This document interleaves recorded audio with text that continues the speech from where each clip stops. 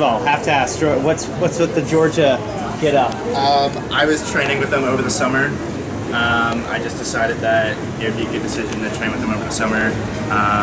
My friend from Penn is training with them over the summer, and they have a lot of people come to them over the summer and have them join their training program over the summer. And I think it really helped my performance at this meet. What do you feel like you picked up from, how long were you there, and yeah, what do you feel like you got from that experience? I was there for around 2.5 months, I'd say, maybe like a little more. And I'd say it's definitely, I'd say the training is different than Penn or like other teams have been at. So it was good to get that variety in my training.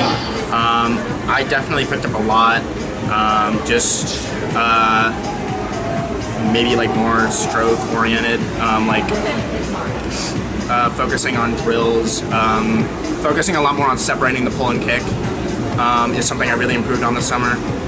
Originally I was just sort of like a pure just breaststroker, but I think it really helped my overall breaststroke to start doing just a lot of individual breaststroke pull, a lot of individual breaststroke kick, and that's something to really focus on there, and I think that definitely helped. It was also good to just get a lot of long course training. I mean, this is the longest stretch of long course training I've done probably ever, off the top of my head, and so that was definitely gave great momentum going into this meet. On the third 50, outsplit tomorrow about How do you feel like that manifested into this tonight's swim? Well, I definitely wasn't out fast. That was pretty evident. I'd say I felt more composed than normal. Even with I did feel the nerves going into the first 100.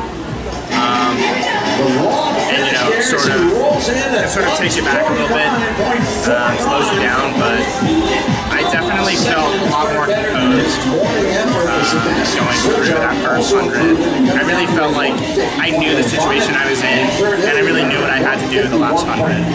So I feel like it was doing a lot of racing stuff over the summer. Like knowing what I'm getting into when I'm swimming, knowing the event that you're doing, really helped in the sense of being able to come back in the last 100 and not getting nervous in the first 100. What did it mean to you to see 2:07 go a best time by a second, win that race? It's nice to know I'm still improving. It's nice to know that the work I'm putting in over the past years is coming to fruition. And in the Aqua Zone. Sorry, I kind of blanked out there. It's just nice to know that I'm going in the right direction. Sticking with some of the stuff that works, taking out some stuff that doesn't work, and just trying new things all the time is definitely really a core part of how I've been improving. Do you think this meet's kind of a good meet for up-and-comer swimmers like yourself, you know, kind of in the middle of a quad, where, you know, after World Championships that up-and-comers, you know, have an opportunity to kind of, you know, become contenders? Definitely. I mean, there's great competition if you're in that caliber, as I said. And I think this meet was perfect for me to sort of kind of egg me on to kind of do what I do in the last 100. It's always great to have amazing competition. Everyone in that heat, I definitely felt the competition throughout the whole race, and everyone in my heat definitely helped me perform to the best of my ability.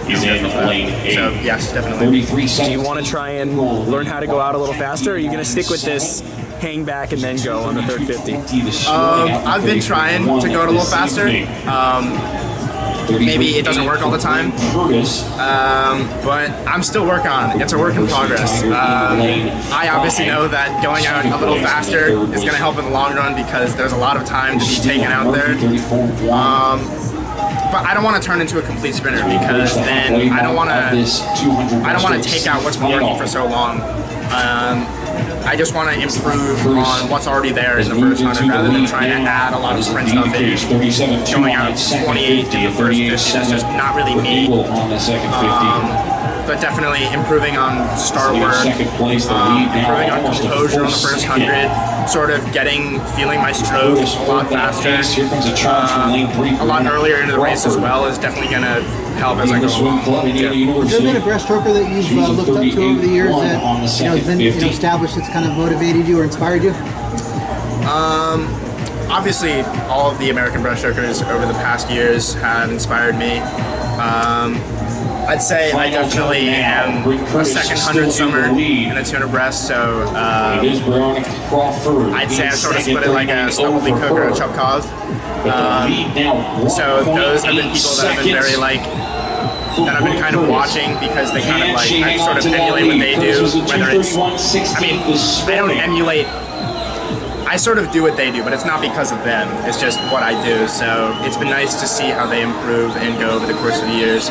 But I'd say when I started to take notice, and this is when I saw, I think it was 2016, the Olympic trials, is when John Fallon came back when everyone that last 50. And I think that's what sort of started it for me. I mean, I've always been sort of a backpack swimmer. That's just been me. I've always been a distance swimmer. But I think that race is the first one I really saw and sort of internalize it in terms of 200 breast. Thanks, Matt. Congratulations. Thank you. Congrats.